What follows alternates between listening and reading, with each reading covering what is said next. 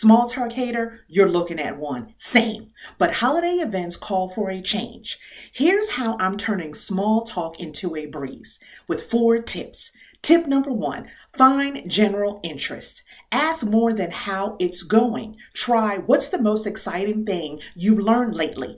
Tip number 2, share personal anecdotes. Weekend plans, spice it up. Share a quick adventure story. So you can say something like, can't wait to explore a new holiday themed restaurant, or what's your go-to weekend escape.